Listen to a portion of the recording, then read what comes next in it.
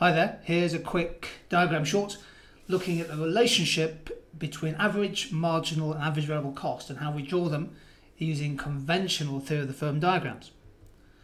So looking at this diagram, when the marginal cost here, the cost of the next unit produced, when the marginal cost is less than the average cost, then the average cost must be falling.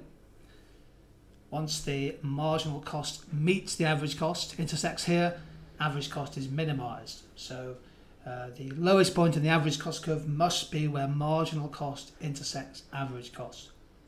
Thereafter, marginal cost is now rising above average cost. That's dragging up the average.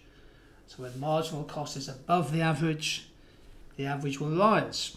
That's the basic marginal average relationship. Now let's put an average variable cost. Average variable cost is the variable cost per unit.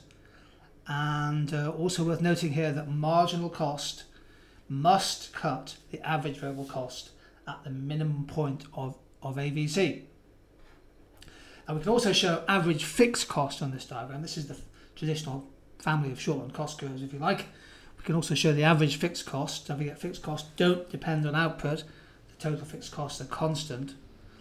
So the average fixed cost is simply the vertical distance shown here between variable cost and total cost. So it's the variable distance at AVC to AC is the average fixed cost. And notice this gap is getting smaller and smaller and smaller. Average fixed cost is falling because total fixed costs remain the same.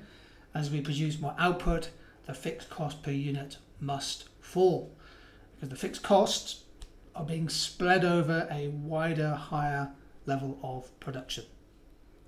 And that's how we draw the traditional cost curves in the short run. Short run AC, MC and AVC.